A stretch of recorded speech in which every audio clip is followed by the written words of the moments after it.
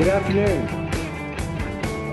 We'd like to welcome everyone to the study session for Mesa City Council for Monday, April 15th, 2013.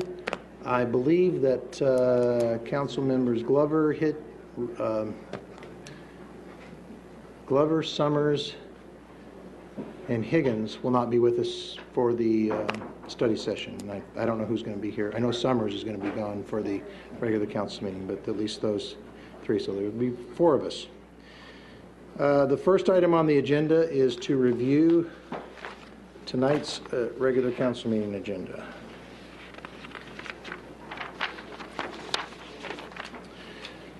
Page 2, items 2 through 3D. Items 4A through 4C. Items 4D through 4F. Mr. Brady? Mayor. No. Which is the one? Which one? Q? H. Oh, sorry. I jumped ahead. I wasn't there yet. Sorry. Sorry. I was on the F. Okay. We're going to pull 4H when you get to it, Mayor. Yeah, Mr. Richens talked about 4-H, and I go, "What is this? Is this another Lehigh farm animal thing?" Oh. I mean, I was thinking 4F, and I got the farm with that, and not the 4H part, so I messed up. Sorry. you're Kansas. Come on, you're telling me.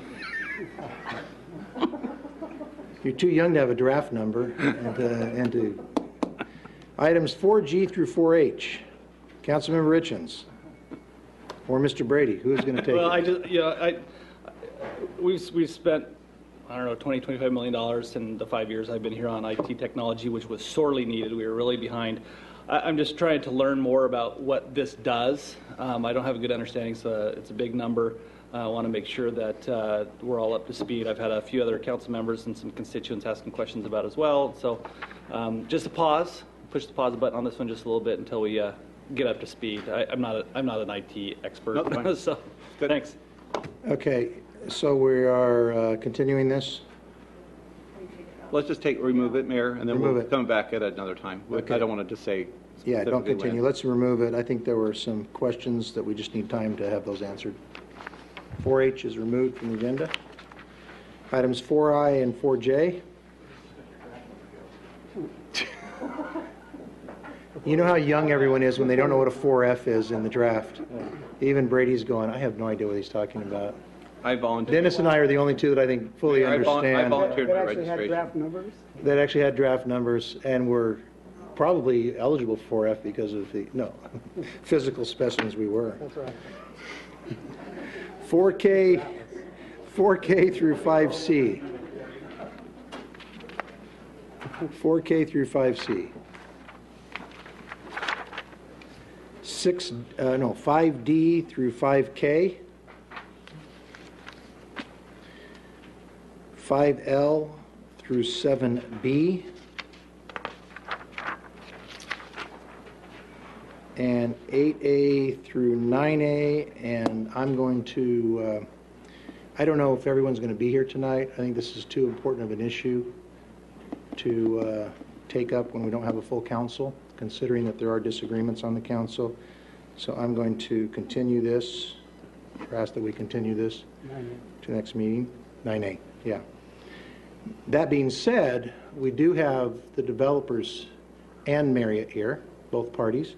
And so I would like to, if we could, since they are here, and I know they made some travel change problems. I know there are questions in this, even though not everyone's here.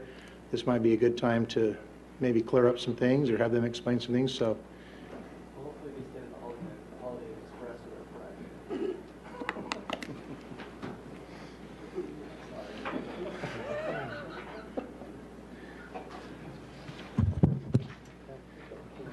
Mr. Rigby, you want to introduce your two guests here? Absolutely, Mayor. Thank you. Scott Rigby, the City of Seekonk Development Office. I have Scott McAllister from Marriott Corporate, and then I also have Paul Wucker with Sunridge Properties. Scott's with the corporate office and happy to answer about how they run their business. Scott, if you could, I mean, because I think there's some, this is not the normal development process we have here. Usually we have a developer that shows up with a proposal, We deal with the developer. It's the developer's idea. And that's the normal thing, whether it be an office building or whatever. And I found out through this process that, especially as we're dealing with these types of properties, it's a very different process. We deal primarily with the corporate first, and then the developer becomes sort of a partner. And I don't know the exact relationship you have with that, but maybe if you could explain to us a little bit about how certainly at least Marriott looks at property and how they decide how to move on, and how you get people like Mr. Welker involved in this process. If you could just spend a couple minutes. Absolutely, thank you. We, Marriott, have nearly 4,000 hotels worldwide. So we're a global organization. We've been doing this business for over 80 years. We have a very specific model that we follow in developing hotels, whether that be in the United States or elsewhere. We have over 18 brands that we represent. Many people don't recognize that, they say Marriott is Marriott, but we have lots of, Residence Inn or Courtyard or Spring Hill Suites. And so we have a very specific model that we follow as we go through to develop new hotels. We will go into a market that we have interest in, and we will look to see which markets or which areas specifically make sense to put a hotel in. Sometimes we will look at a market and say, that one's not for us. We will turn markets away because it doesn't make sense. But when there are demand generators, when there's business to be had, we look at that from Marriott's perspective and say there is an opportunity for us to develop a hotel there that will be successful, that will be profitable, and that will be a great asset not only to the city, to the owners, and to Marriott. It will be able to build our brands. And so that's really what we go in and we look for. I had the great opportunity of meeting with Mr. Rock Arnett, and he introduced me actually to the city. I came and met with Chris Brady, and we had some conversations about a couple of different development opportunities, but especially the conversation turned to Wrigleyville. We Marriott have had an opportunity to look at many different opportunities in Mesa. We had an opportunity back 5 or 6 years ago to look at where the Hyatt Place is currently located, and we were a little bit concerned at that point. Wrigleyville is a game changer. Wrigleyville is a great location with great amenities. It's at the freeway intersections. There's the Paseo and all the demand generators that are going to be there, the amenities that are going to be there. Those are the types of things that we look for when we're developing a hotel. We want to know that the hotels are going to be full. Who are those demand generators? And we also want to know what the amenities are. What area or what things are in the area that the people, the guests, will want to do once they've finished their day's work from 9 to 5. And so when we look at Wrigleyville, we say that that is a great opportunity. The demand generators are there. The amenities are there in the market with Wrigleyville itself, with the Paseo, et cetera. And we look at the location being easy access to the 101, the 202 freeways, easy access to Boeing and some of the other major accounts. So that for us is a great opportunity that we Marriott strongly support. We Marriott, though, we don't own anything. We don't buy anything. I'm not the person who's going to come in and buy any land. I'm not going to own any hotels. And so what happens is we look at what ownership groups are available that might be interested in developing a hotel. And so after I had a meeting with the city manager and understanding a little bit more about what this project entailed, I sat down and evaluated several different development companies. One of my thoughts turned to Sunridge, which is owned by Paul and Brian Welker. In December, they were just recognized and awarded Marriott's Partnership Award from Mr. Marriott. We, Marriott, have 12 or 14 hotels that Sunridge Hospitality has developed over the past probably 8 or 10 years, all throughout Arizona, New Mexico, Nevada, Southern Arizona, different states around this area, that they have done an outstanding job in developing the hotel and operating the hotel. And so I went to the Welkers and said, we have an opportunity to look at developing a hotel in Mesa. And we had that conversation. And so then the conversation turns to, what brand do we choose? Well, every brand has a different segment that we try to go after.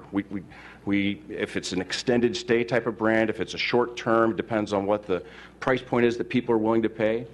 And the brand that absolutely makes the most sense for this site is Spring Hill Suites. And let me give you 2 reasons why that is. First of all, every room is a suite versus some of your other types of hotels where they're regular rooms. When you have leisure travelers that are coming, which would certainly be the case for Wrigleyville, because of not only Wrigleyville itself, but the baseball fields, the softball fields, the soccer fields. There are going to be lots of tournaments. You're going to have sports teams. You're going to have families, etc. So every room is a suite, and those families, those sports teams, everybody appreciates the extra space in a Spring Hill Suites. The second reason why Spring Hill Suites makes sense is that it has free breakfast. When you're bringing a family of 4 or 5 people, free breakfast makes all the sense in the world for those families. Otherwise, if you're paying $10, $12 per person for breakfast. So having the suite, having free breakfast, and having the new decor, the modern look, and the modern feel of the hotel, absolutely Spring Hill Suites is the right brand to put in Wrigleyville. We looked at all the other brands. We said, would a Residence Inn work or would a Courtyard work? They don't work nearly as well as a Spring Hill Suites. And what is kind of the bottom line to determining that? It's really about what makes the most economic sense. What hotel is going to make the most money for not only the ownership group, but also for Marriott, but also for the city? I mean, there's going to be, TOT tax, obviously, that comes back. And so we all want the same thing. We all want to be able to make the most amount of money at the end of the day. And Spring Hill Suites is that brand. It's the brand based on higher occupancy and also based on a strong average rate that we'd be able to collect. Councilman Richens? Having stated a few different configurations of Spring Hill Suites, how do you decide what amenities you're going to include? Because I've seen several different amenity packages in Spring Hill Suites. So how do you come to that conclusion? We have a list of standards that we include that are part of what the Spring Hill Suites brand is about. Most of those standards are, I'm going to say, optional. There's certain things that are required. There are certain things that are optional. But really what we want is to make a market-based decision. What makes the most sense for that market? So, for example, if we were to offer let's just talk about a bar, for example. That is an option. Marriott does not mandate it. Marriott does not say that you don't have to do one. But we look at it and we say, what exactly, or where does it make sense? We have over 300 Spring Hill Suites. Less than 10% of them actually have a bar because it's an individual market-driven decision, and the economics of putting a bar in a hotel like a Spring Hill Suites does not make sense. If you're a full-service hotel, if you're a Marriott, or if you're a Hilton, or if you're a Hyatt, it makes sense to put a bar in. But the economics don't make sense when you're a limited service hotel. The entire premise of making money at a limited service hotel is staffing. And so to staff a bar when you're going to have 2 or 3 people come through to get a drink doesn't make sense. So that is something that is one of our options. It's not mandated. It's not something that, they don't have to do either. So if you think the amenity can make money, you're going to do it? Correct. Generally speaking, yes. I mean, if we can make money as a business, then we want to be able to do it. Let me give you another example. We have what we call marketplaces in the hotel. We can fill it up with ice cream, salads, frozen pizzas, burritos, whatever. We keep track of what it is that people are buying from the market. If people aren't buying frozen burritos, we're not going to put frozen burritos in the market, right? We want to put things that are in there that are going to make the most amount of money. And we want, if somebody wants to have lean cuisine, we're going to put lean cuisine in the market all day long. If Haagen-Dazs ice cream goes like wild, then we're going to put Haagen-Dazs ice cream in the market. So whatever the people want is what we will put in the market so that we're providing a service for them and we're also able to make money. But let me just also add, if I may, that we just completed our a focus group, study group, where we went out and interviewed over 1,000 people and said, what is it that you want in our hotels? So I think that we come with pretty good expertise, or we've interviewed a lot of people and asked the question. And what they want is they want flexibility, and they want something that is healthy for them. Healthy for them in California is different than healthy for them is in New York, and different than what healthy is in Chicago. All 3 of those places have different healthy codes. Not codes, but requirements, what people want or what people like. And so we, Marriott, are not going to dictate and said everybody has to have this in their marketplace. It's whatever sells, whatever works, whatever makes money, whatever your guests want. Yeah, so if I'm hearing that, you have 10% that do, it's not precluded if you got in there, and I guess this would be to Mr. Welker, and you found that maybe the market decided they wanted something besides that, then what's the process you go through deciding whether you're going to add that? That's not a long process. I mean, we can adapt to that quite quickly, and that's part of the flexibility that Scott talks about. Whatever is market-driven, whatever at the end of the day we can make money at and is feasible, we're more than open to do that. It's just a market economic decision.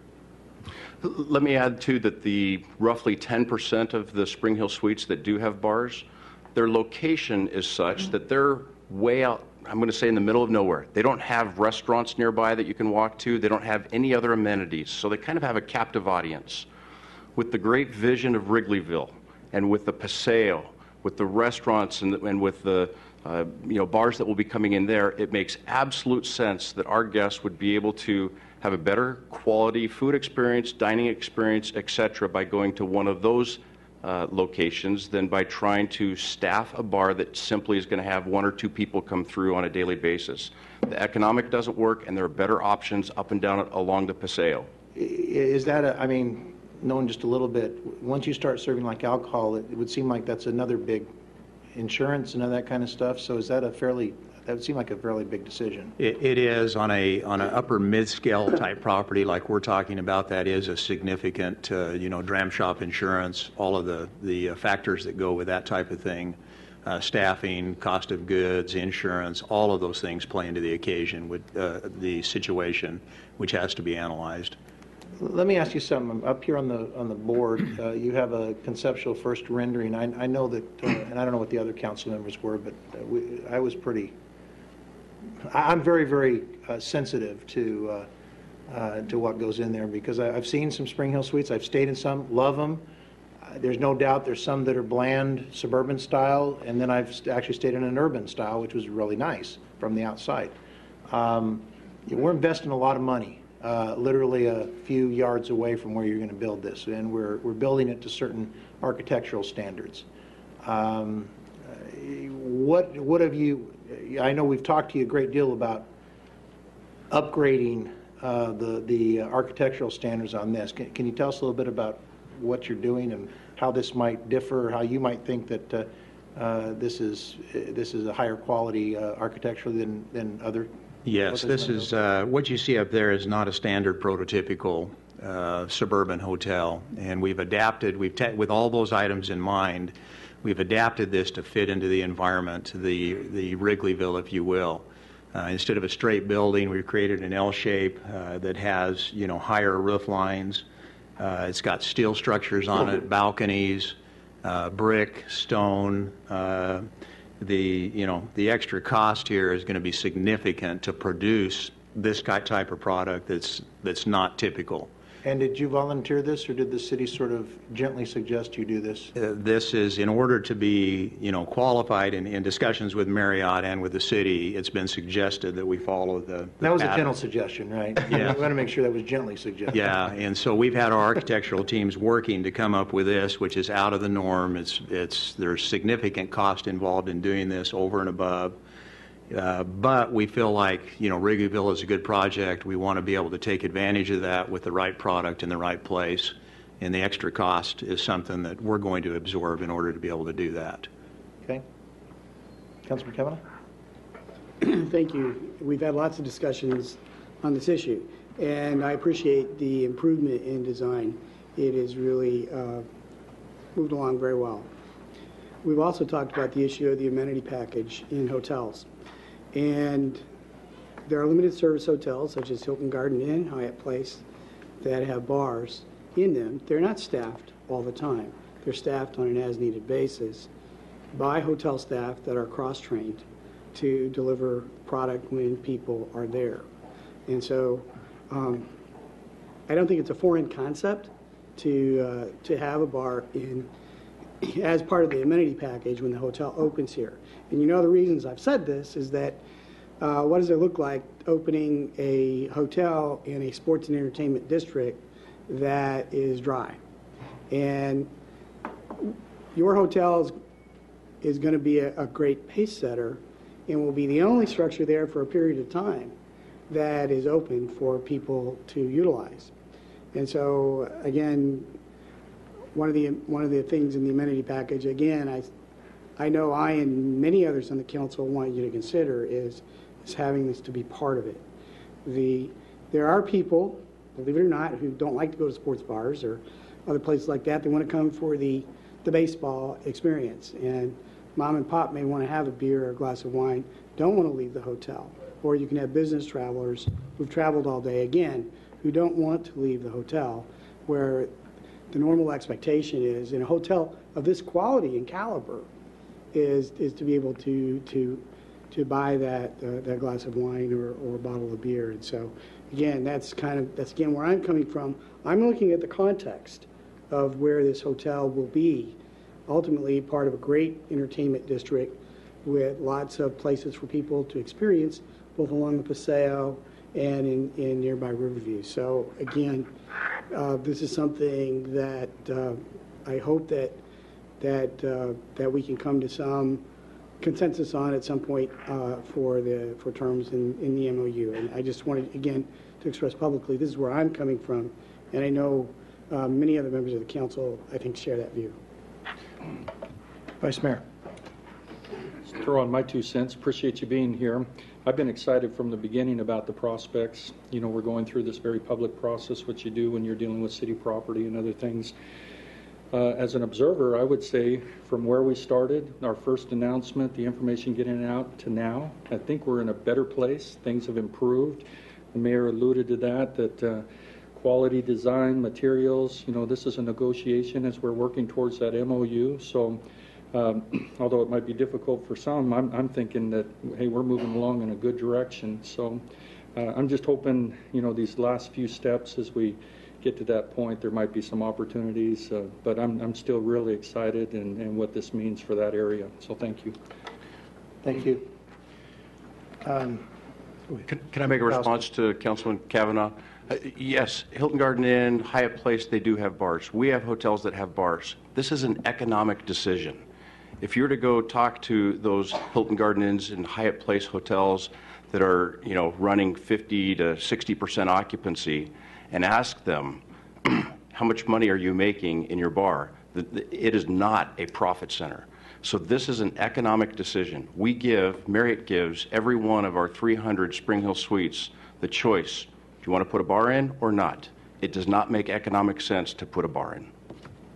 And that's our position. Well, let's put that. If it doesn't make an economic sense, I would assume, not an econ major, but that means that not enough people are buying That is correct. alcohol to pay the bills. And that is correct. And if there is large request, or if it's in an area that, you know, for whatever reason they feel like it's necessary and people are asking for it, then adjustments can be made to that model. And they put in a bar. Yeah. They serve it. Correct. So they're driven by what their customers want. They're driven by what their customers want, and at least up front they say our customers don't want it. It doesn't make economic sense to have a bar with all the insurance, the labor, the licenses, and all those things. Doesn't make sense up front, and so as a result they say no. If somebody asks the question, if it keeps coming back again and again and again, then we make adjustments to the business model. Councilman Kavanaugh. Okay, and then, again, my response is, do you have a Spring Hill Suites that's next to a baseball stadium? Other sports arena? We do. We have a hotel next to Bank One Ballpark within walking distance. And we don't have a bar in that one. If we had the demand, we would consider it. We also have one fairly close in downtown Salt Lake City that doesn't. And so we're in some venues where we have sports facilities, you know, adjacent. We have one in downtown Denver that just opened a year ago next to I think it's the Pepsi Center where they play, where the Denver Nuggets play. Mm-hmm. There's no bar in that hotel. And again, these are economic decisions, and what Scott indicated was that, you know, the majority of those lose money. That you're going to end up subsidizing them, and you have to look at what the overall room rate is, if that will support that type of activity. And again, as a follow-up, you have a hybrid where you're able to sell the beer or wine out of your marketplace. That is available. Thank you. And once again, though, I guess I'm trying to figure out, if you can't make money at it, why would you do it? Right, and that's the whole question, what is the economic feasibility? The other point, too, is one of the reasons that we're going into Wrigleyville, or at least we're talking about it today, is because there will be future things there, where there will be other venues, bars and restaurants, because that will complete the package for us. If we thought we were going to be the only thing there, it would lessen our interest to a large degree. And when those venues come in, we found that, and I think Scott will agree, in our personal experience, people would rather go somewhere else if it's within walking distance and not use the hotel facilities. They will leave the hotel, particularly if they don't have to drive, and they'll seek other places. So if we ended up putting in, a large capital structure to accommodate these things, and Wrigleyville develops as we anticipate and, feel pretty certain that it will, we're going to be competing against additional competitors that, we just can't, hotels guests don't prefer on site. Which has always interested me about the breakfast, and everyone, it seems like you want to stay close for breakfast, but those same people must not want to come back for dinner, or else you'd have a dinner service too. Right. Yeah, they want to socialize, they want to get out, they've had a long day's work or activity with the kids, whatever the situation might be, they're going to go somewhere else. But it makes breakfast, sense they to want to staff stay up there. for breakfast. You're not the only one that offers free breakfast. Pretty much everybody does that now, Yeah. because it's market driven. You figure that in, you build the rate structure so that you can accommodate that, and it's an economic factor. Councilman Richens? I've never been much of one to micromanage what somebody does inside their private business, but I want to ask you a question. How adaptable is your lobby if you find a market condition changes and you think that you could make money doing that? How adaptable is your lobby to, Yeah, the lobby doesn't change, the footprint doesn't change whether you have it or not. You just, build that into the space. So it's the same footprint. So if you found your customers you had a market demand for it, you could respond to it pretty quickly? Yeah, absolutely. Okay, thank you. Yeah, footprint stays the same. And just to clarify, there's no Puritan filter that we're putting this through, right? I thought I heard it, from the public, well, that's Mesa, we don't want to put a bar in or something. That has nothing to do with this process. These are market-driven decisions. And So you're saying you're a indicated- crass capitalist then? Yeah. That's all it's about. We don't want to It's not call a it exactly religious that. look, there's nothing along those lines, so thank you. We don't want to go He belongs to broke. the green religion.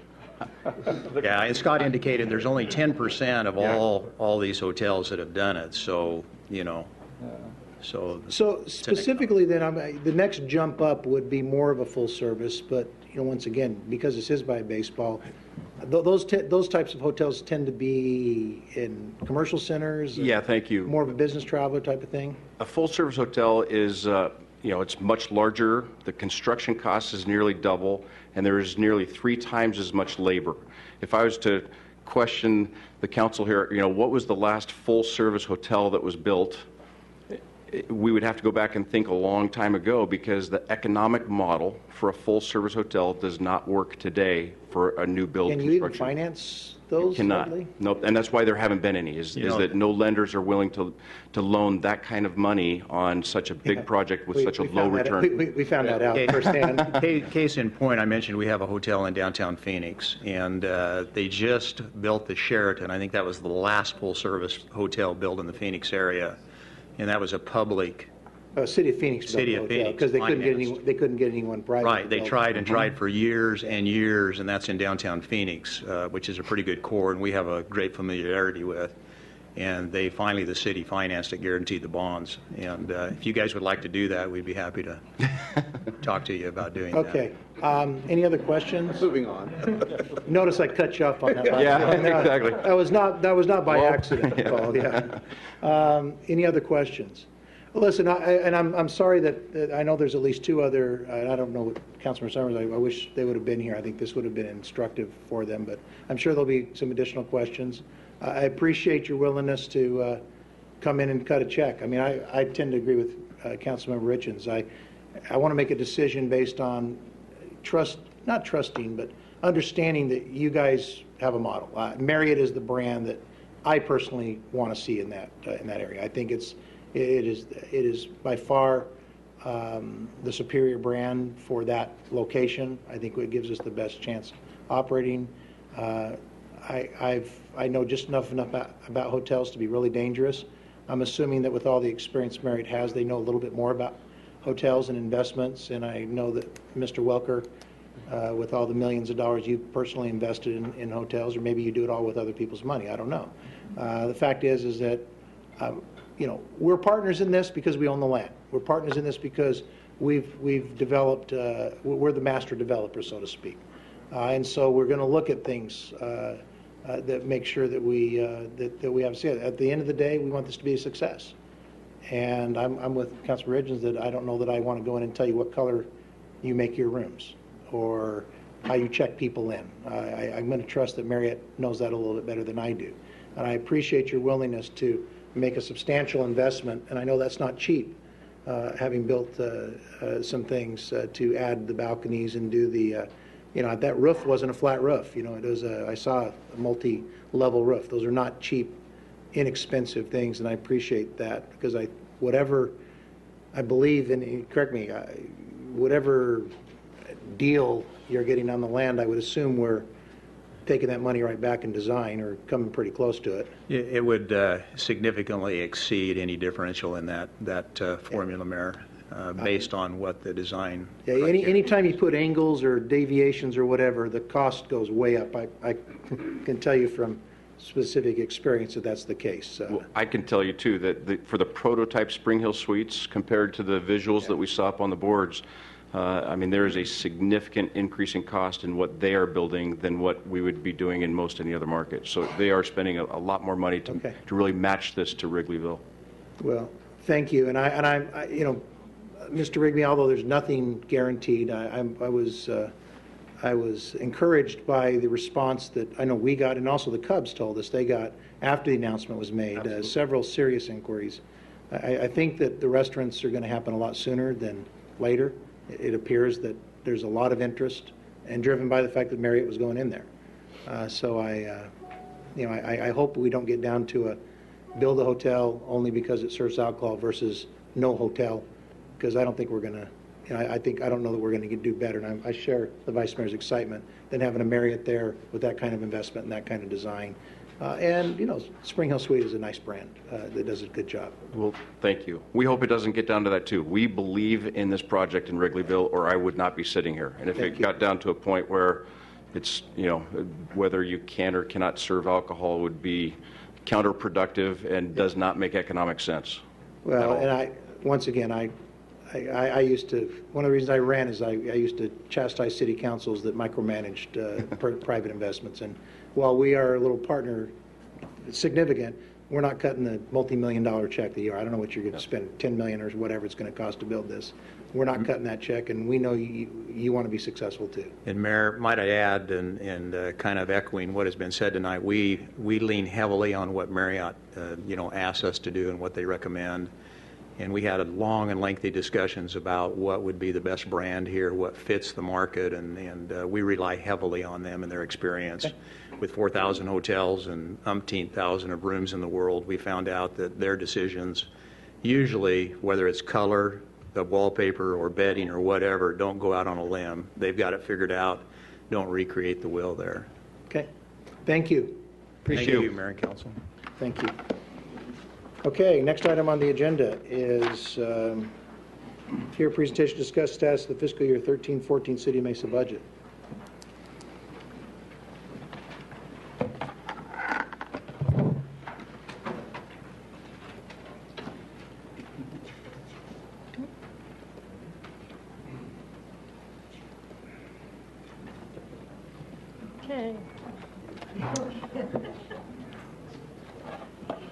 Okay, good afternoon, Mayor and Council. Today what we'd like to do is, today we are kicking off the department budget presentations to Council. We want to start with a budget update on where we are so far. The last time we talked with you about the budget, we mentioned that we did have an estimated $8 to $9 million budget shortfall for the 13-14 fiscal year. At that point, we told you we would continue to look at some options that we thought we might have available, some savings that we could look into. At this point, we've identified a few savings here. The first one is, we told you we would be looking into the Employee Benefit Trust Fund. This is the fund that our medical claims, both medical and dental, as well as life insurance and so forth for our employees, are in a trust fund. Each year, the city contributes a significant amount of money to that trust fund, as well as employee portions as well. We looked at that, and we looked at how we finished our 11-12 fiscal year, and we saw that we did finish our 11-12 fiscal year with a healthy trust fund balance. It appears that the cost containment measures that we put in a year and 2 years ago have really come to fruition. When we originally put the cost containment measures in, we were hoping that they would actually result in some savings, and we are pleasantly surprised that they are indeed doing that. And now that we have seen a trend in that area, we feel that going into the 13-14 fiscal year, we could decrease the city's contribution by about $3.5 million. So I want to make clear, because when I first read that, the way it's worded is that we are unilaterally making that. What you're saying is the required contribution That is correct. is lower. That is So correct. this is not a judgment that we're going to underfund. No. Well, I know, if you read that, you could get the impression that we're not underfunding. What we're saying is that we budgeted X amount, and we're finding out that all these efforts that we have will require us to put in $3.5 million less than we had anticipated. So it's an opportunity because we've been successful in the savings. Is that correct, That's correct, Mayor. Councilman Richens? Okay, so get down to what matters. How does it affect what an employee pays and what the city pays in month to month? At this point right now, we'll be working over this summer with our benefit group and with our consultant as well. We have a consultant that comes in and helps us to work on our rates. We're not setting rates at this time. Get to it. But Candace, That's a lot of words. Candace, don't get Right. Is it more for the employee or less for the No. employee? So what we've done is the split is usually 80-20. Correct. Okay, city Of the typically base picks plan. up 80% Right. of the full cost. And it's Okay. staying, And so what we're looking at is as we go into next year, and one of the things we're having to be sensitive to is that we're going to reduce what the city contributes on behalf into the trust fund. Okay, the employees' rate will remain the same going forward. Okay, and so we do that, and we're also having to look at.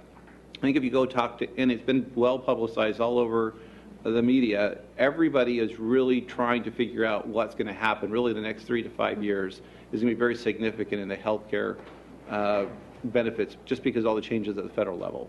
We're going to have new taxes on every employee in the city. We're going to have a variety of different things. So we're trying to only take enough that reserves enough so that we can anticipate. What we don't want to do is reduce the trust fund, then realize next year we have to have a 10 or 12% rate increase for either the city or the employees. right. So in short, we may be paying $800 per employee, but because we think we can reduce what we put in, it might be $775 per employee. Right. But it's still an 80-20 split. If you figure on an annual basis, the total collections, what is it over, how much is it, 50+ million? The entire employee benefit trust fund expenses are about $62 million a year. $62 million. So when we make this adjustment, it actually is, in the totality, Right.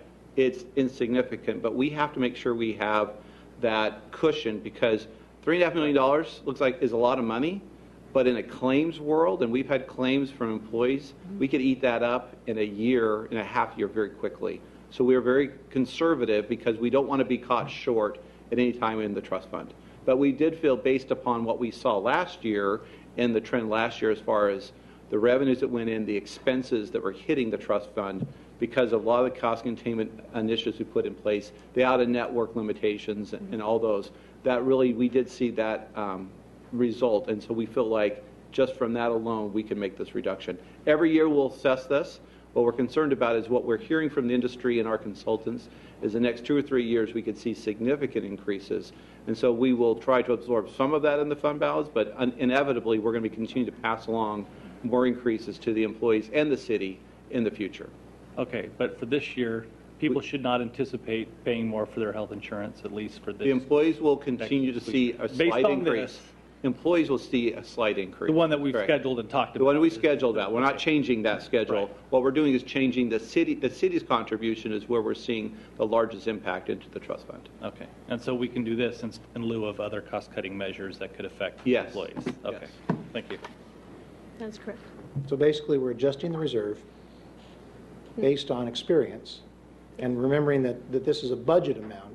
I think we forget the fact that what we're talking about are deviations from budget.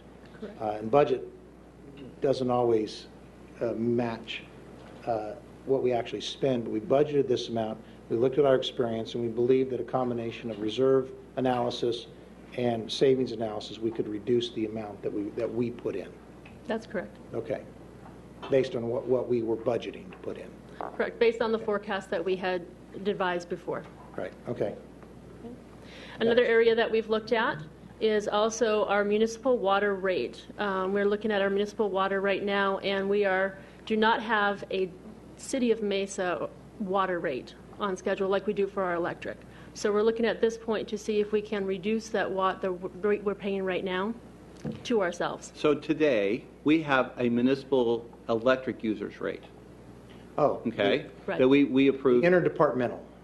Correct. Well, yes. Intra-city, interdepartmental. Correct. And so as we were looking at ways to reduce costs, specifically, you can imagine a large water user like this would be the Parks Department. So they pay significant amount of revenue. So what we've said is, we really should consider, just as we did for facilities and electric use, we created a municipal municipal electric rate, is that we're proposing a municipal water rate specifically target to Parks and Recreation. So that will help save costs to Parks and Recreation.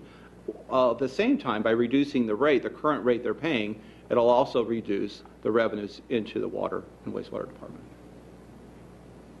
And I know we look at these as enterprise versus departmental, but in the scheme of things, this is City of Mesa to City of Mesa. Yes. That's correct. So really what you're doing is that you're doing general fund, you're saving money in the general fund.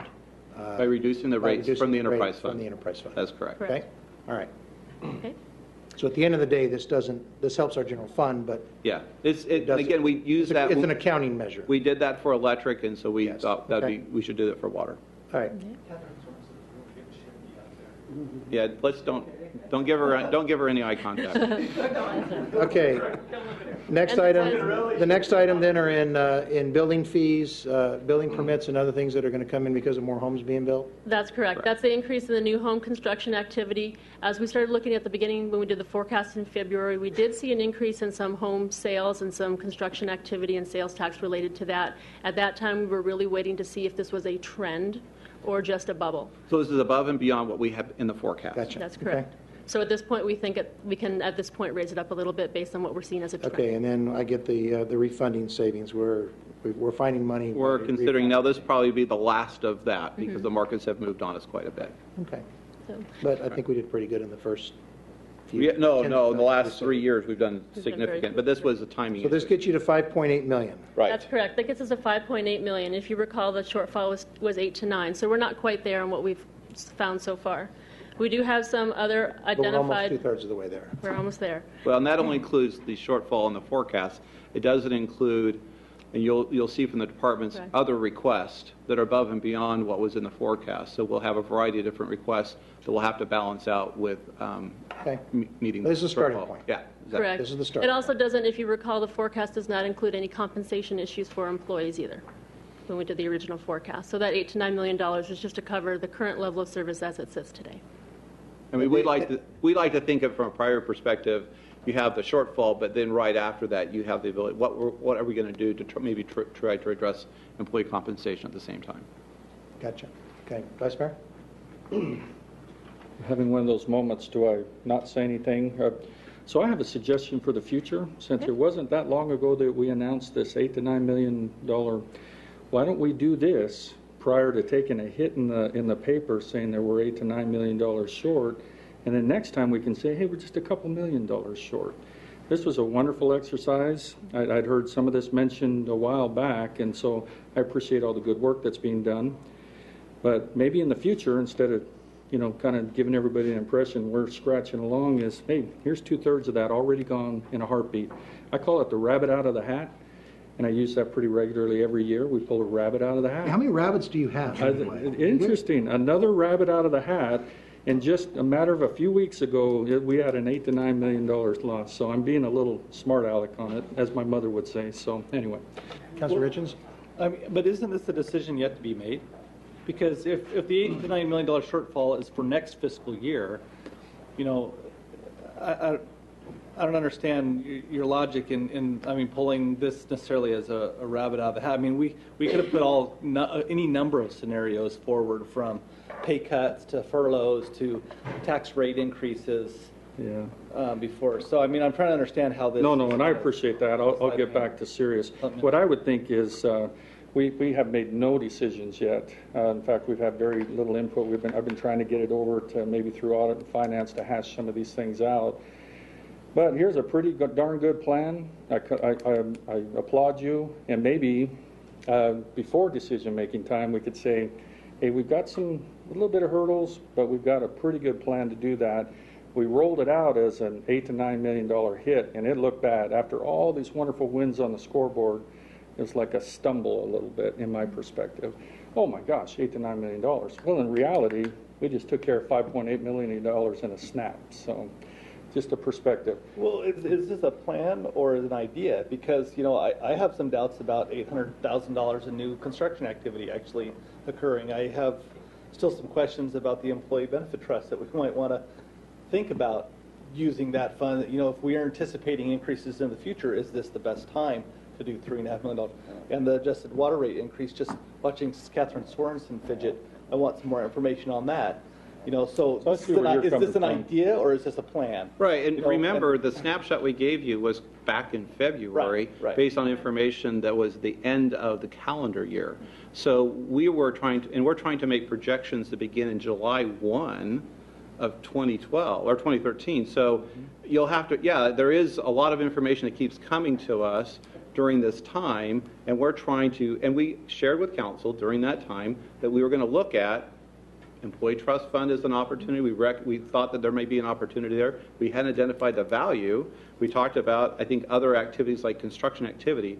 Yeah, at the time, the water fee was new. That came up in a discussion. Well, if I could stop you, I mean, the $8 to $9 million was a snapshot at that time. Right. That was, if not reality, it was certainly perceived reality. Now, how we took care of that is really a separate question that I think. Well, this is fiscal year 14. This is for next year. Right. This is not for ending this fiscal year. Correct. This fiscal year, we're ending on budget.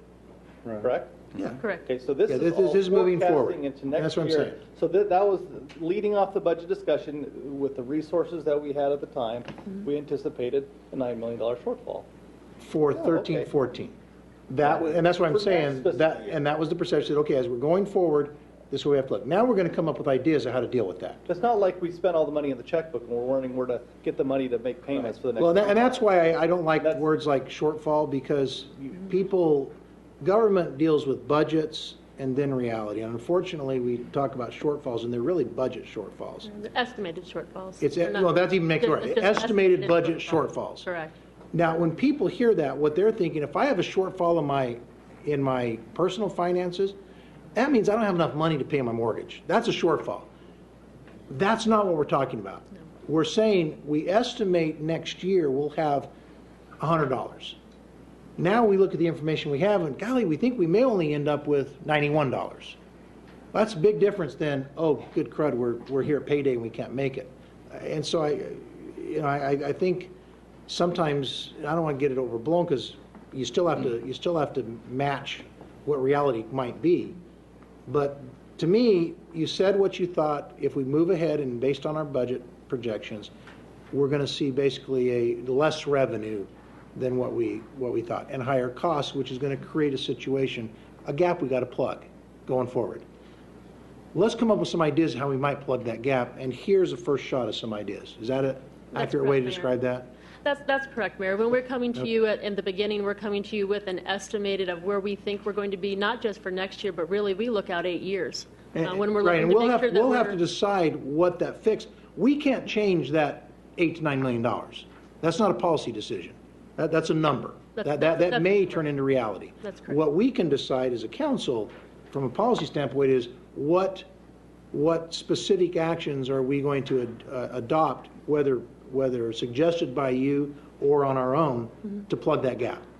And what you're saying is that what this is the first shot, as your suggestion, how we might plug that gap. All right. Vice Mayor? Well, this is wonderful, and I appreciate Councilmember Richardson's way. I guess it goes to tone and tenor. You know, The tone was ominous. It has had a chilling effect through the city, morale, other things. And so the second sentence I would put in there, we anticipate $8 to $9 million of challenges, things that we need to look at.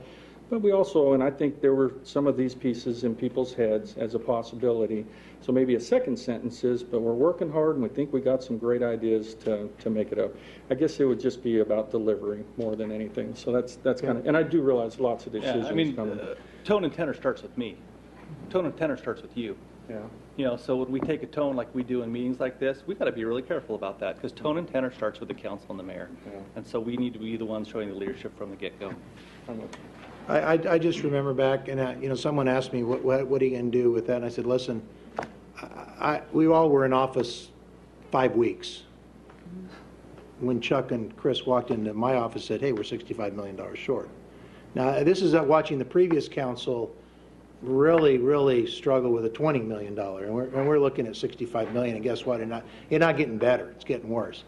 I mean, I know that the fat, we're now down to the bone on a lot of these things, and sometimes a $9 million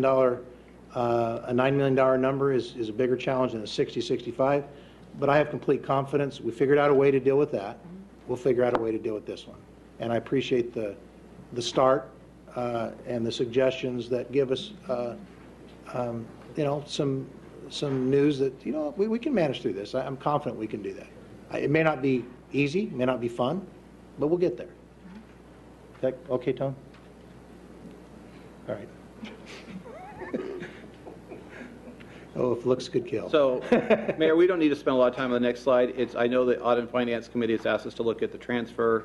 We just wanted to identify other resources that may be out there. Obviously, it doesn't include, which we need to look at, is continued savings within the departments. But we just wanted to know that this is an area that I think we've been asked to look at this. I think the transfer, we mentioned we've used the secondary property tax rate in the sense of being able to pay down capital with that. So these are just some other options that we may want to consider going forward. Yeah, and I see increase, and I want to get, speaking of headlines, that's not a great headline, increase. I think when we look at enterprise fund transfers, for example, we need to put that in context and realize, I think, what are we going on, 6, 7, 8 years with the same, when was that implemented? That's correct. That's about right. A couple of years before we Implemented bought in office. 0809 Oh, no. 09, so this will be the 6th year. of the same. 09, the budget 09 couldn't have been because it was before we came into It office. was. It'd be like 07 or it was 07. 08. Somewhere in there, yeah. So yeah, we're in this will be the 7th or 8th year that we have not changed that increase. Last year we didn't, we kept utility rates frozen basically across the board. And so, I hope that as we go through this, we keep things in context too. I believe we've done a very good job of managing an incredibly difficult situation, and we'll adjust. And I guess we could have changed that transfer a couple years ago and eased the problem, and it may not have been a big deal. Well, now we may need to look at that tool.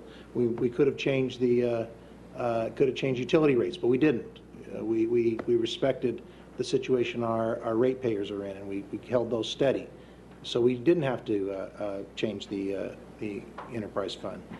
We look at the secondary property tax rate. We've talked from day one as to whether to apply that to a larger base, and that's what I'm assuming you're talking about is extend that onto debt that is currently paid out of sales tax dollars. Correct, it's paid out of the general Which is fund. legally authorized by. Yeah. We've done it. We've done it. We've used it to. And we've talked about it. We've talked about it a lot. The question is, and we've also talked about how that's a temporary fix. But once again, I think when we looked at this 5 years ago, everybody, not only us, but if someone would have told you that going into 13-14, we would now be talking about recovery happening in 15-16 or 16-17, I don't think anybody would have bought into that because this recession has lasted longer, or this recovery has been delayed longer than anyone in our history, in our lifetime, certainly.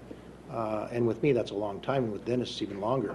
But we're in uncharted territory now because everybody, I think, at least hoped that we would see some real economic growth by this time, and we haven't. We've seen some small little successes like the home building and that, but we're just not there yet. Councilman Richens. Yeah, just a comment about the environmental compliance fee rate. That the whole idea behind that was to cover unfunded mandates from environmental mandates from the state and federal governments. Are we seeing anything happening in the legislature or at the federal level that we'd want to address? Yeah, there's with some items and there's increased costs that we're pulling together right now. Yeah, we're working on those right now with the departments. We are hearing about some increased costs. We just haven't had the time to pull all that together into a comprehensive manner, so we'll be coming back with that. Because we're going to evaluate that fee Right. year over year based on Correct. what those expenses were to the city. That's why we're going to bring that to you. Very good. Thank you. Make sure we're made whole on those. Okay? All righty. Any other questions? Thanks, Candace. Okay. So, Mayor, if you could, I think what we should recommend was we move to the transit services budget presentation. There's do some that. items we need to Okay? bring up today. Transit Services, Ms. Sorrell, I think that's yours.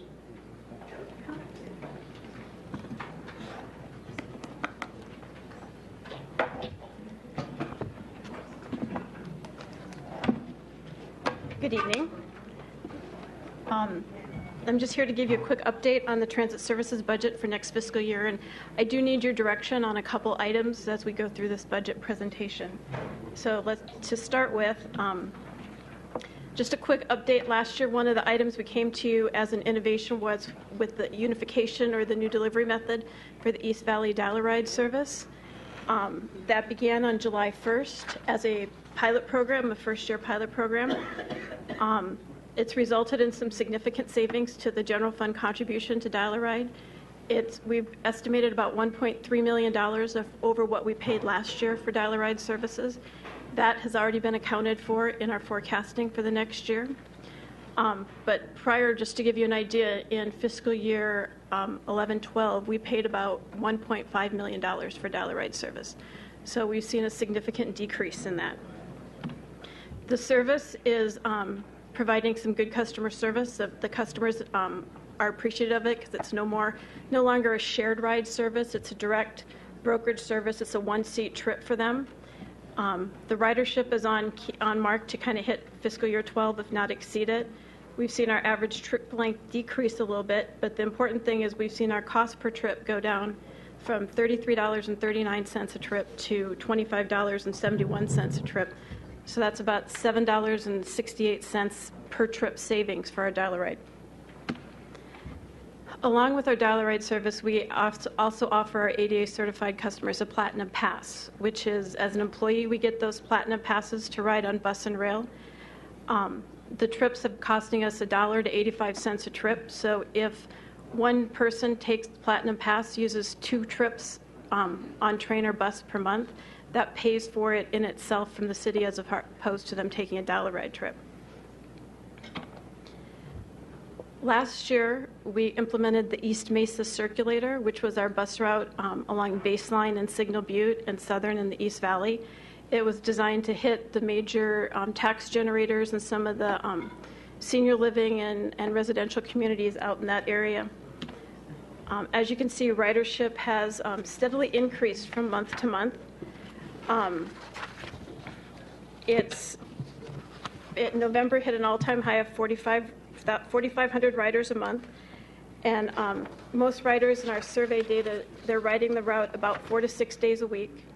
Most of them are using it to connect to the regional service at Superstition Springs Transit Center. So our recommendation for this route is to continue it as the seasonal circulator for fiscal year 14. Continue to operate it in the counterclockwise direction that it currently operates, and that's a budget impact of about $335,000. We also talked about a transit advertising program. That program is a little bit more complicated to put together than we had anticipated. So we are continuing to look at 3 evaluations, 3 options for implementing it, and we'll come back to you with that. In the meantime, the planning department has modified the sign code language, and that's ready to go. So we hope to come back in the next few months with the plan for the advertising program. This next fiscal year, we're going to see some continued savings in our fixed route service.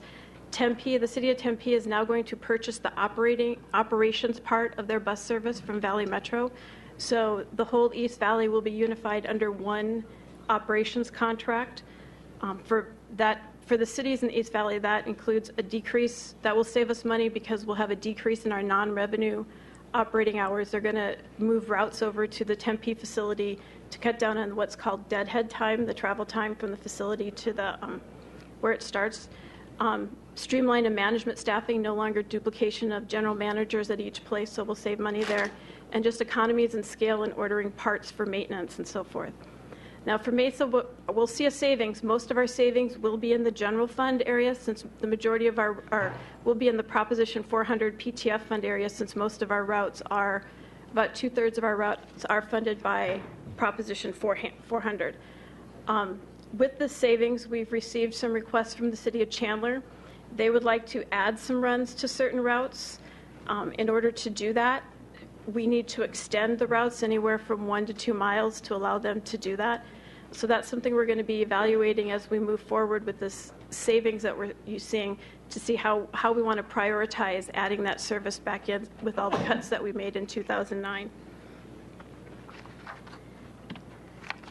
Okay, this is one of the areas where I need some direction from the council. Mesa has 2 dial ride options currently. We have what's ADA dial ride, and it's offered to our disabled community and seniors over 65. You must be ADA certified. It's available citywide. This service is offered, that's a typo, I'm sorry, offered Monday through Saturday. It's only offered 2 days a week. And the fare for ADA service is $4 per trip. Non-ADA service is pretty much the exact same service offered on Sundays and holidays, and its fare structure is not the same as ADA. You pay $1 for a base fare, which is a 4-mile square zone, and then 50 cents for each zone after that.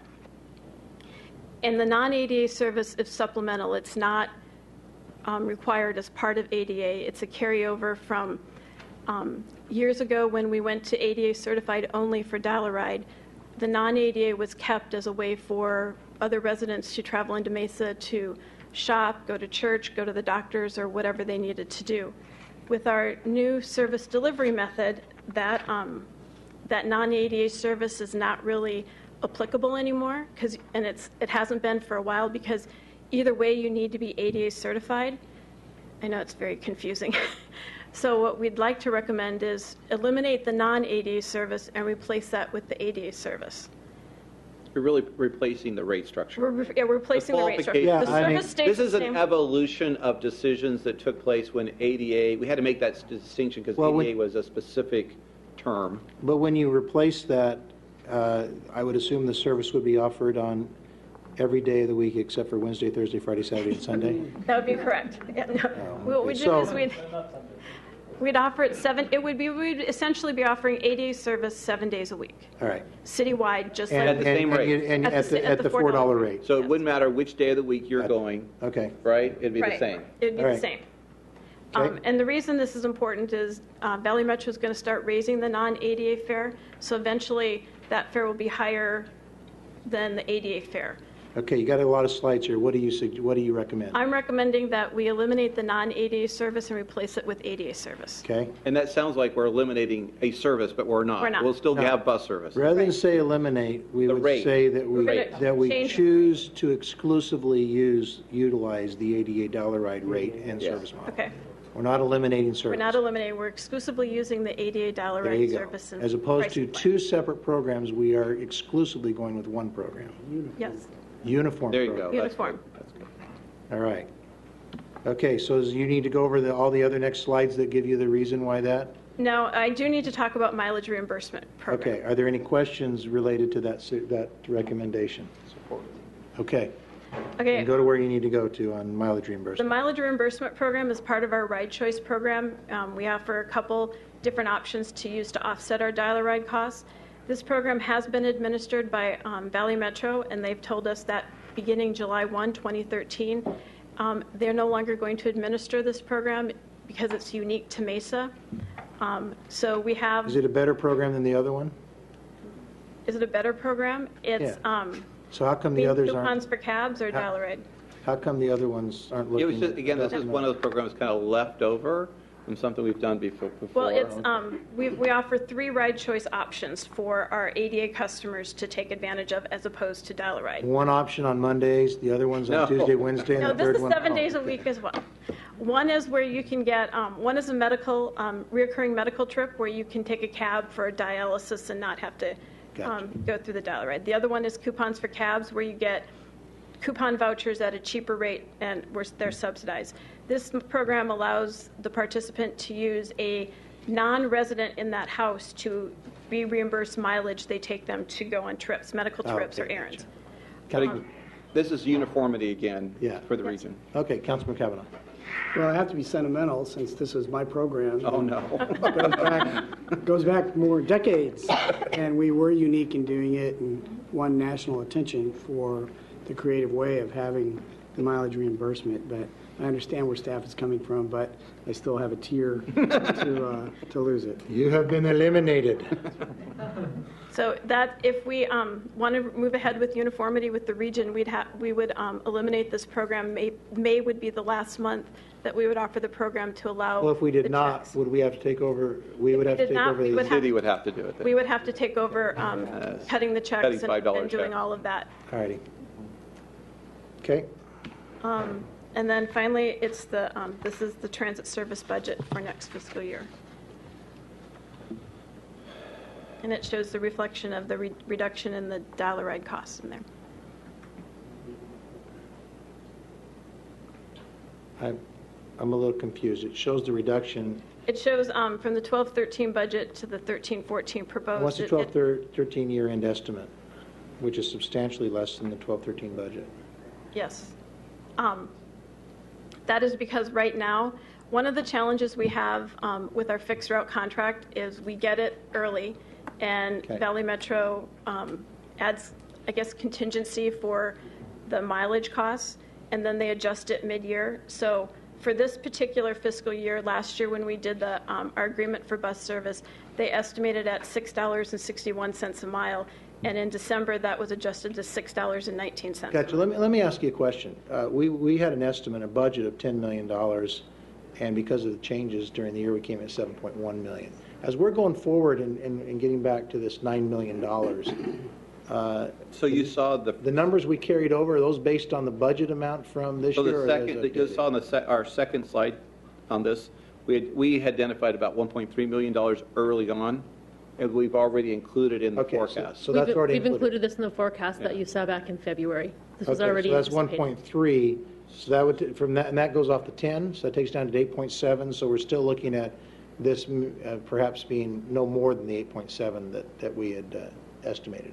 Does that make sense? Yeah, I Your don't. budget was 10, This was- we had yeah, this estimated was- 1.3. We've already counted this before we came to you in February. This was an anticipated savings for this fiscal year. So we budgeted at the $10 million, but we anticipated the year-end estimate before we came to you in So February. I guess the question is am I looking at a $1.4 million increase in the budget next year over what was actual? Or am I looking at actually about a level amount of spending or even a slight reduction in spending? You're looking at the 12-13 year-end estimate compared to the 13-14 proposed. Those are the two numbers that So you what's should be the question is, what is the 8.4? Is that versus the 7.1? Why did it go back? Why did it go up from the Why did year-end it go up estimate? from the 7.1? What happened was, is when we get our estimates from Valley Metro, they estimate a per mile cost, and that per mile cost, even since we've done this, has fluctuated, but it's still within our budget. So what they do is they give us an estimate of a per mile cost for a fixed route, because that's our biggest service option. Halfway through the year, they readjust that cost based on fuel prices and different So facility this costs. 8.5 million that you're looking at is based on Their best Valley Metro. estimate. Their best for next estimate year. for next So that's year. almost like the 10 million is probably not a best estimate, but a worst case And then we'll come and scenario. adjust that like we did this Gotcha. year. Okay, I understand it. All righty. Thank you. So we're good with the mileage reimbursement and the, Yeah. okay. I think so. Yep. Which one would you like to do next? library Library next, or please. library? Ms. Heather? They're trying to bribe me with my vote. They put in my picture and their stuff. Oh, that's,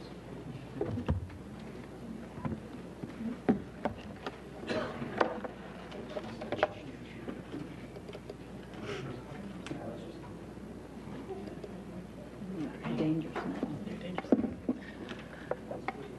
Good afternoon, Mayor and Council. My name is Heather Wolf. I'm the Library Director. Beside me running the PowerPoint here today is Don Kusrak, our Management Assistant too.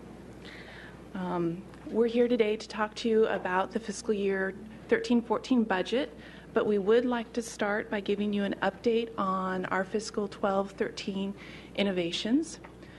You may remember that last year about this time we came and talked to you about a plan to increase hours at all of our locations. We implemented a new schedule. We were now open Monday through Thursday, 10 a.m. to 8 p.m., and Friday and Saturday, 10 a.m. to 5 p.m. That increased our overall hours to 216 per week. And in addition, we also opened to the public at 9 a.m. for a self-service hour, which added another 20 hours to our weekly operations, increasing our hours by about 40%. We started those in May 14, 2012, and they've been a great success.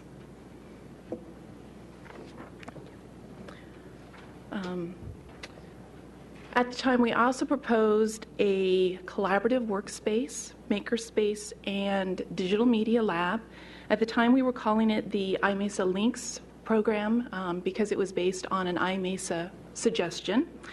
We've now changed the name to ThinkSpot, and I'm very excited to say that we completed construction. There's a picture here from our final walkthrough at the very end of March.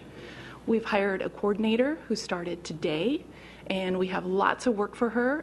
It'll be her job to furnish and equip the room, provide programs, and engage the business and education communities to help us program that space.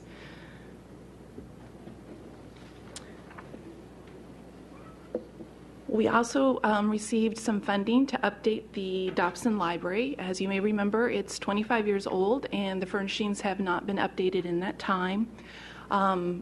Staff thought we knew what we needed to do with that money, but we did check with the community first. We had over 950 surveys returned to us. They were completed by current library users, former library users, and people who had never used the Dobson Library because Councilmember Kavanaugh really helped us get the word out and get a variety of people submitting those surveys to us. We learned some things, and so we've analyzed all that information. We've prioritized the requested improvements, and we're going to start by addressing the noise issue, which we did not realize was as bad as it was. We had a lot of complaints. People really want some quiet space in the library. Future note, concrete walls, beams, posts, and vaulted ceilings made of metal don't work so well in a library. So we're going to be addressing the noise issue. Also the need for a restroom that does not require people to go outside to use it. That was the second biggest complaint. And then seating. And the last time I was at the library was in the afternoon, and I could see why that was the third complaint. There was not a spot to be had. Every table, chair, had somebody sitting in it, either using the computers, using their own laptops, reading books, reading magazines, interacting with each other. It was wonderful, but it was crowded. So we need to figure out ways to find more space for that. We are working with an architect to master plan the space, and we hope to have that started real soon. All right. For fiscal year 13-14, we're not actually asking for additional funds, but we do want to pilot several innovations. The first innovation that we're looking at is something called an embedded librarian. It's a term we're borrowing from the academic library world. If you think of how journalists would embed, say, with troops during a war, that's kind of the idea, is that you liaison so closely with a particular community that you're embedded. You become one of that community. Our plan is to start with 2 communities. We already have one librarian who has been attending Chamber of Commerce meetings on a regular basis. It gives this person a chance to find out what the business community is looking for, to remind them that the library often has those tools and resources for them. And we've also ended up with several programs because we have local experts out there who can come to the library and offer programs on their subject matter. So we're looking at doing that in greater in-depth with the business community, and then we'd also like to have a librarian liaison with the downtown universities, the higher education facilities around Mesa. And we think that'll be a great way to bring the library to them and bring them to the library. Our next project is an offshoot of the Dobson Library update. We are finding that there is very limited square footage for all of the competing needs, and if we can significantly reduce the customer service desk, that gives us an opportunity to create more seating space, more room for computers, more room for new books. So we are going to untether the staff. We are going to give them tablets and headsets. Our new phones do work with Bluetooth, and we will have the staff roaming or mobile throughout the space so they can answer the phone, help people where people are at instead of forcing them to come up to the desk. And we're very excited about this. It's a very innovative project.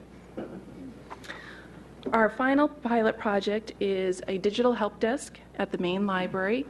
If you can come up with a better name, we'd love it, the help.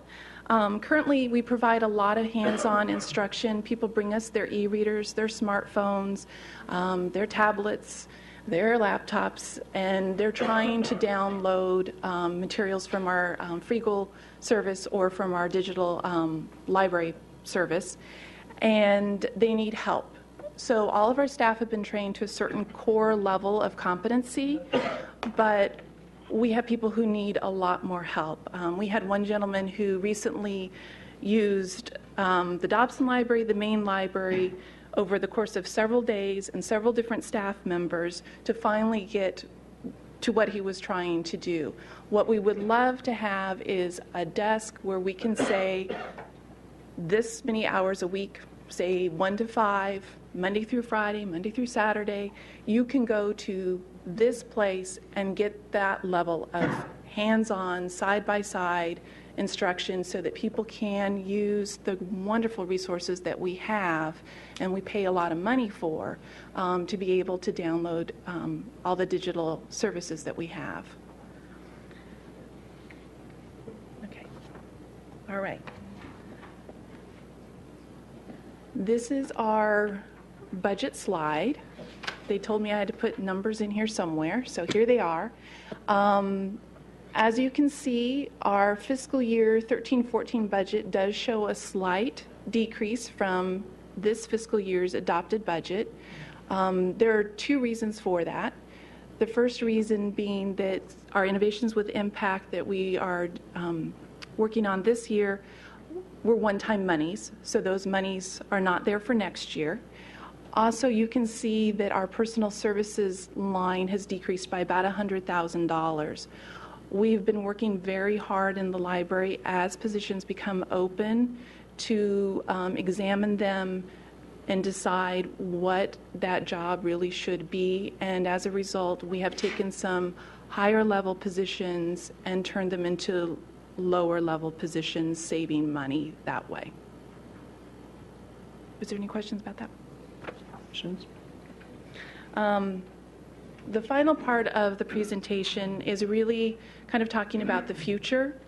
When we were meeting with the city manager and the budget office, we spent a lot of time talking about what does the 21st century library look like, what kinds of services does it offer, and how are we positioning ourselves to deliver those services.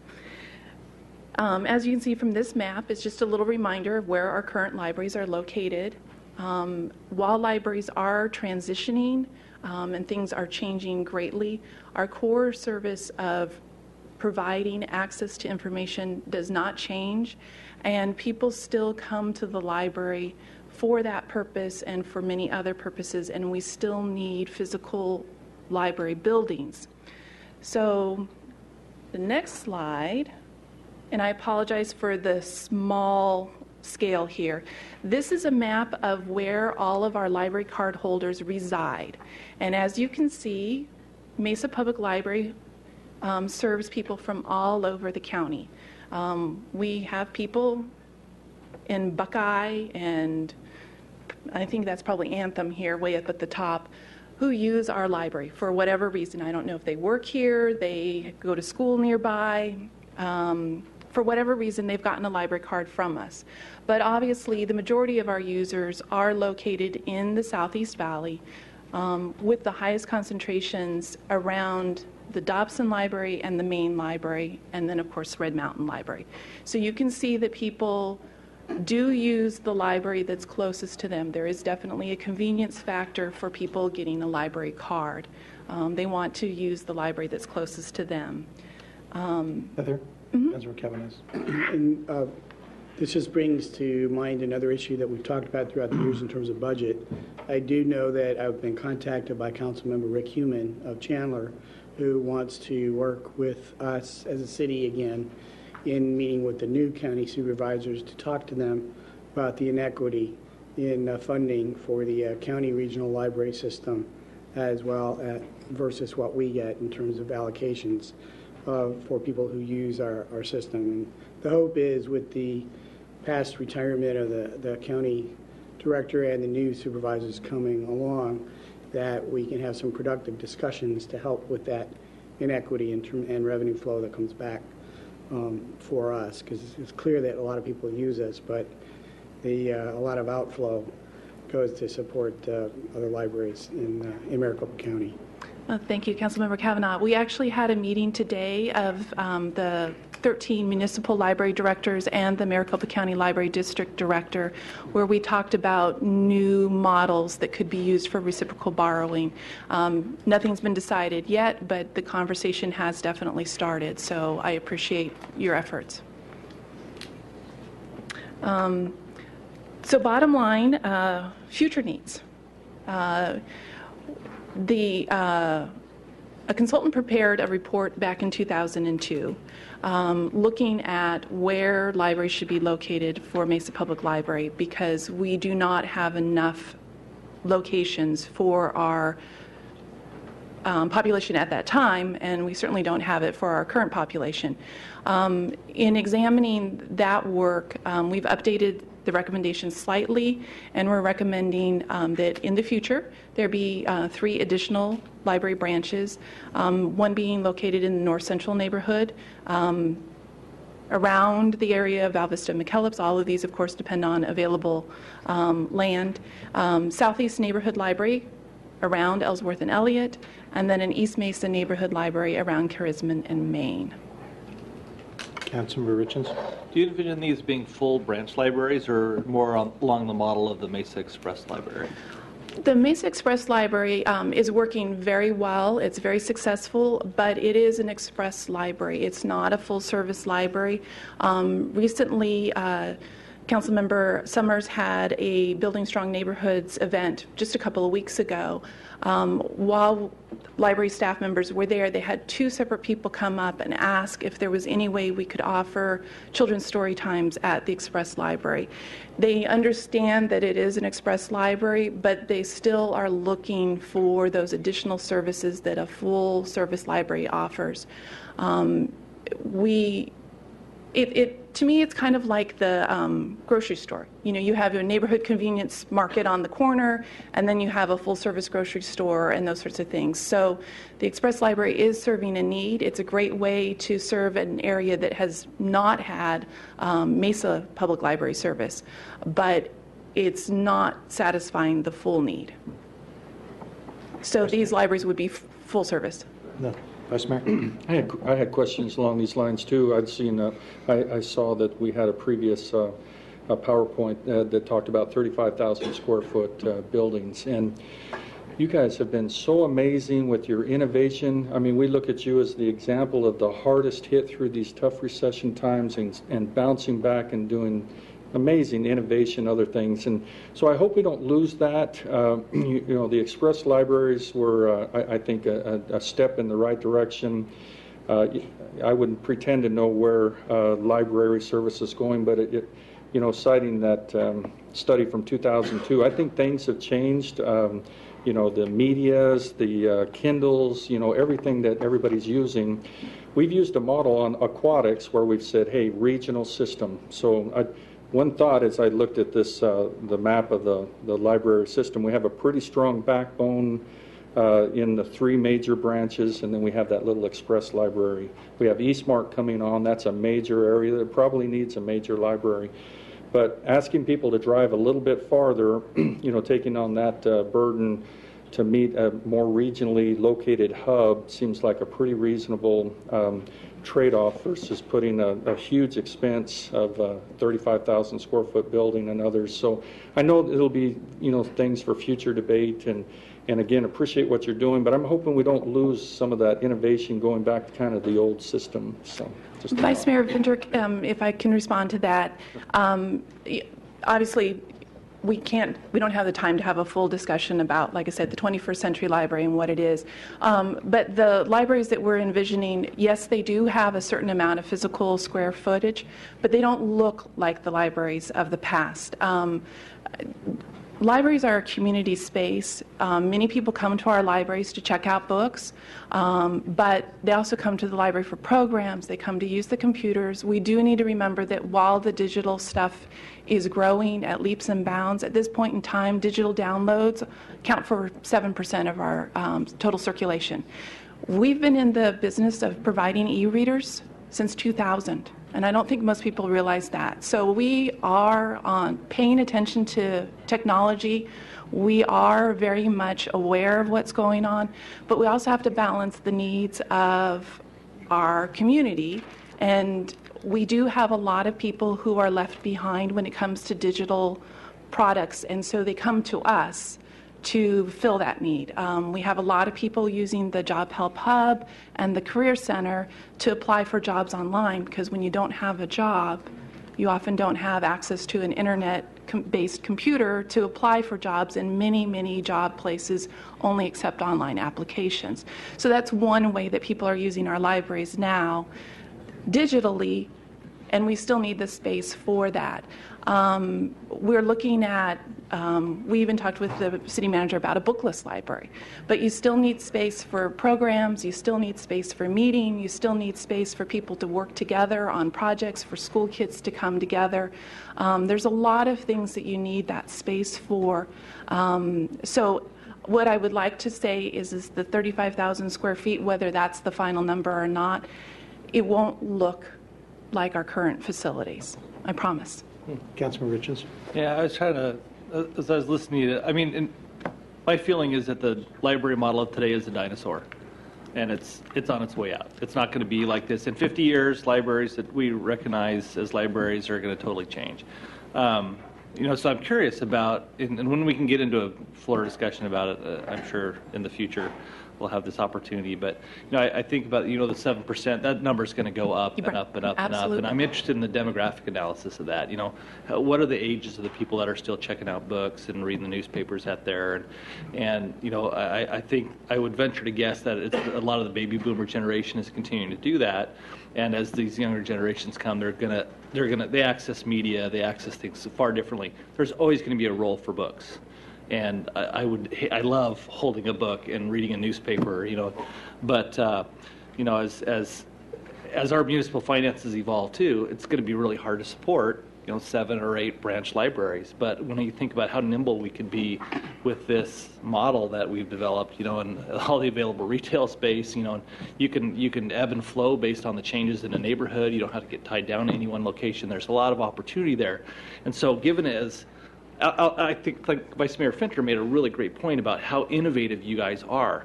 So I encourage you, as you start thinking about your model going into the future, really innovate. Look at your demographics. Look at how they're changing in those demographics, and then what, it's hard to predict the future, what it's going to look like, but try to innovate towards the future instead of, thinking that your current model. So you guys are incredibly innovative. You do a great job.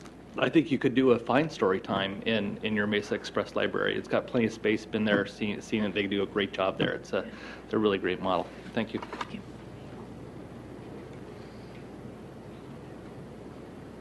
Any more questions?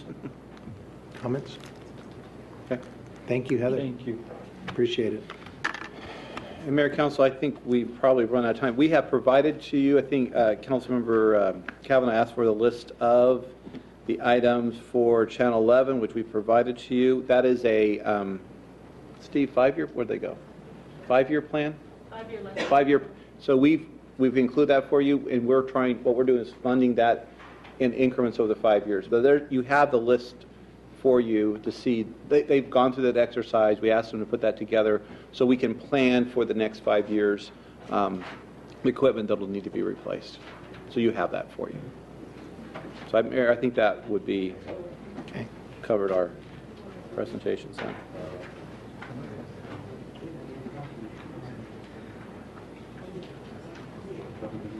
Are there any questions you want to ask about that? I tried to go through the presentation from the communications. It was gibberish. I couldn't understand it. Not really, Steve. Yeah, we'll... No, if you want, Steve, can you come up here and do it in like 5 minutes? Yeah, I'd hate to give this one short shrift because this presentation is about how we can be transparent to constituents. Okay. This piece is how we communicate with the world. I don't want to jam this into 10 minutes. Well, the other thing is that, you know, as Heather was talking about the library of the 21st century, our way of communicating has changed considerably. Yeah. And will continue to change. Yeah, I mean, it'd be a shame to not have a full opportunity to have this conversation. So you're asking me to reschedule? I'd rather adjourn, reschedule. You want to reschedule it? Okay. Thank you. You were very enlightening. Thank you. I like to be pithy. We don't want to give him time on his own TV station, right? I was going to say before you spoke, that was the most intelligent thing I'd heard from you today, but then you spoke. What's with the groans? I guess. All right. Thank you, Steve. Okay. Next item is acknowledge receipt of minutes of boards and committees. Have a motion from Councilman Kavanaugh, a second from Councilman Glover. All in favor say aye. Aye. Motion carries. Here reports of meetings and conferences attended. Do we have anything? Councilman Kavanaugh. Just a brief report. Saturday, I attended a celebration on Dobson Ranch that was recognizing its 40th anniversary. We had Ann Patterson there, whose parents lived in a farmhouse at Alma School in Baseline, and was able to talk about her family's ranching and farming activities in that area to a disbelieving audience that didn't realize that farming and ranching and cattle took place there, and all the things that her family did in terms of donating land for Banner Desert Hospital. And it was wonderful to recognize her and to celebrate 40 years of a great community. Thank you. Thank you, Councilman Glover. This week is National Telecommunicators Week, and I had the opportunity to go to the dispatch center this morning and see all the public safety dispatch workers. I want to thank them for the hard work that they do, and because they do an excellent job at helping communicate with our residents when they're in dire need. And I want to invite the rest of the council to go by and stop by if they have time. Thank you. Anything else? I'd like to give out a congratulations to all those who were involved with the Grand Prix swimming.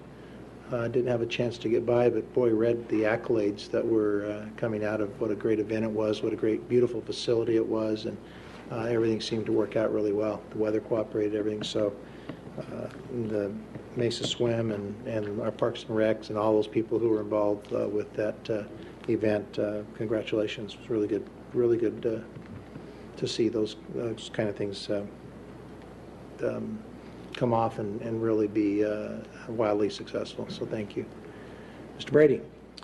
Yes, to reminder, I'll mention this again on Thursday, but this Saturday we have Celebrate Mesa. It's a free event at Pioneer Park. Saturday, April 20th from 3 to 6.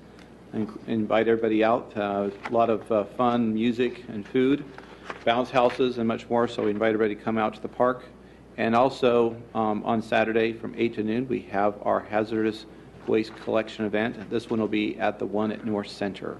So it's a free event, so bring your old paint, motor oil, and electronics to dispose of. Bounce houses at that one too? Probably wouldn't be a good combination with the old paint. Certainly be memorable.